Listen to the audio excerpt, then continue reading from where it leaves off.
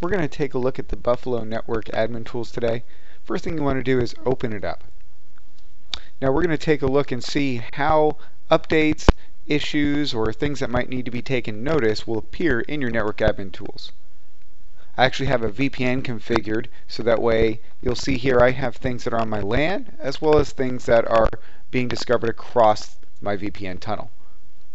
If you wanted to be able to add devices across the tunnel, you can easily just right click on any blank space over here, and then you can click on specify IP address range and scan. And it'll tell you, hey, you've got two network adapters open right now. One's my LAN and one is my VPN tunnel, PPTP tunnel. And you can go and automatically have it scan through, or you could just type in a range. Maybe you know, hey, it's going to be between here and here. Don't bother scanning, because it's going to check every individual port. It's going to look for SMP, ARP, ping, and do a couple things to try to find various TeraStations. Once we've got those added, and you'll see I have those added here, you're going to see various flags all throughout here. Let me expand this a little bit, show you what's happening. I have various TeraStations that need updates. I could now click on one of these. I can right click on that and do the TeraStation update by going into the menu. Okay, let's update that firmware.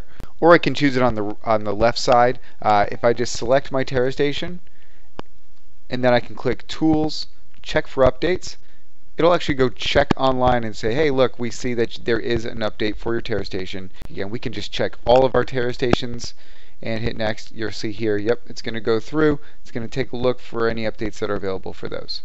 So I'm going to close this out now, and we're going to take a look at another update. I have gone into my TeraStation 5800 and I've unmounted two of the drives. What that's going to do is it's going to put my RAID 6 into a degraded mode. So if I click on this, you'll see over here, hey look, I have a RAID 6. Let me expand that a little bit. It's going to show you all the information about it, if there's anything plugged into these. It's not recognizing these hard drives here, and that's because it's in a RAID, so it's going to recognize the array rather than the drive. I can also right click on this, view and manage, and then I can do a filter log. And you'll notice here that it's found, hey, your RAID array is degraded. So that's what my important information is right now, is my RAID array has been degraded. If there's a TeraStation that goes offline, if the network card fails perhaps, or a VPN tunnel is down, it can't find it, or perhaps the device is turned off, it'll actually list it here, and I'll say there's a communication error. Can't talk to that TeraStation. Let's go ahead and I'll right click on this, and then we'll be able to open the web admin interface. It's going to show you a timestamp of how often these things are happening. You'll see here at 9:45, that's when I went and scanned and found that device, it added it, and here is when I started breaking out my RAID array. I went through. Now, in addition to that, you're also going to likely have set up an SMTP service, so that way you'll also have any people on a list be getting an email. To do that, you'll see in the management area, and then you'll have email notifications. So this would have emailed somebody out if I had a recipient.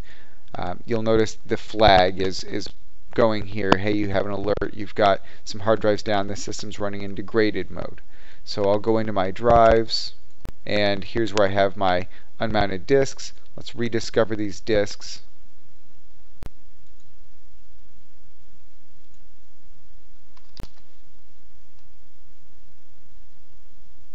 And you'll see here I went into my array, and I'm just going to rebuild that array, and it's going to take a little while to rebuild it across, but then we'll be back in business. So it's a very easy way to get a good overview for an admin who might have a lot of TeraStations, especially if you have a large network of them and you want to just know, hey, what's happening with all my TeraStations.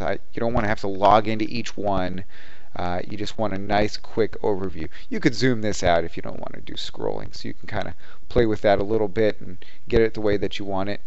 Some of these things, you'll see these flags. Let me zoom back in on a couple of these devices. These ones with updates, I might be holding back on a specific firmware because I'm doing a test on one of mine to make sure it doesn't hurt anything, and I've got maybe 3 others over here that I haven't updated. You can always just right click on the icon for the device. If you click on the text, it's actually is about like clicking on blank space. So you want to use the icon. Click on that, right click, and you can just close that notification out.